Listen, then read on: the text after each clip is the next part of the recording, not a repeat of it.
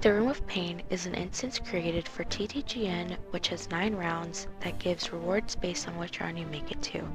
You can complete the instance 2 times per day, but you can enter up to 5 times per day if you want to help out your friends. Before entering, make sure to pick up all of the quests at the Lady Grace NPC. These are your round rewards. Each room has its own quest to be completed. You can have anywhere from 1 to 12 people to enter. It is recommended that you take at least a party of 6 with a Selene or Sky Song. Make sure to read each quest for each room before trying to complete it, and please make sure your entire group is in the same room while you're completing the quest.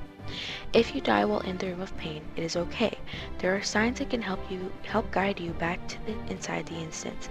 Follow them on top of the roof and drop down slowly, then run back up the stairs to get back to the next room. The Room of Pain rewards tickets based on which round you make it to.